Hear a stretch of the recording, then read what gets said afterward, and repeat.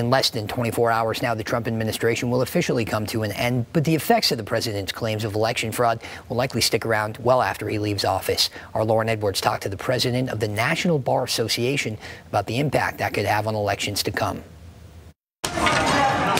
January 6th was a terrible day in the history of the United States. Everybody has heard, not since 1812 has there been an attempted coup, and it was an attempted coup d'etat. C.K. Hoffler was horrified by the events that Wednesday when hundreds of people attending the Stop the Steal rally in D.C. illegally entered the nation's capital. She says it was domestic terrorism. They were there on a purpose. They were there on a mission, and the mission was to take over and to kill if necessary. Hoffler, who's the head of the National Bar Association and a voting rights expert, says the supporters at the rally share the belief that the election was stolen from President Trump, something she says lacks any real proof. There were judges, officers of the court, many of them appointed by the Trump administration, who sat in judgment and looked at the evidence and looked at the facts and dismissed the cases.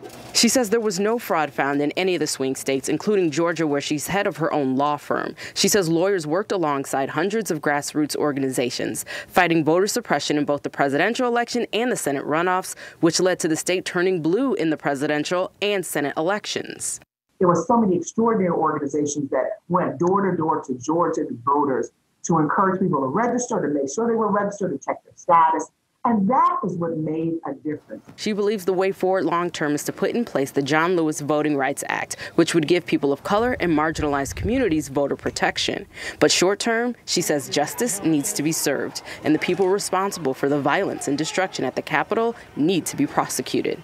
We have to hold those who are accountable for those terrorist acts in the chain of command, all of those involved, accountable for what happened. That's the only way that we can restore justice to this country. In Grand Rapids, Lauren Edwards, Fox 17 News. And Hoffler says that currently the John Lewis Voting Rights Act is something that the Biden administration is considering. She is hoping that it passes before the midterm elections in 2022.